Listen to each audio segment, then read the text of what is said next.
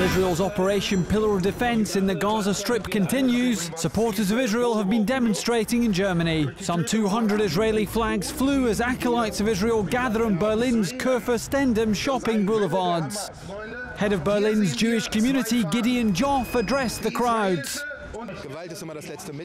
Violence is always the last resort, but it has been proven that Israel for months had to sustain a bombardment of rockets and there was no reaction. Over the past few days and weeks, apartment blocks were hit for the first time and people died. What can you do? Nobody likes doing it and it's no fun, but I too would expect from the German Chancellor that if we were attacked here in Berlin or elsewhere in Germany, that she would put our army into motion to stop it.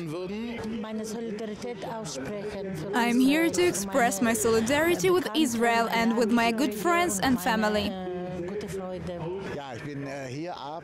I am here because, first of all, I am a praying man in the nearby synagogue, and second, I am a patriot when it comes to the state of Israel. Third, I believe that it's important to stand up for Israel here in Berlin or in Germany in general, because the reporting here is sometimes very anti-Israel and unfair.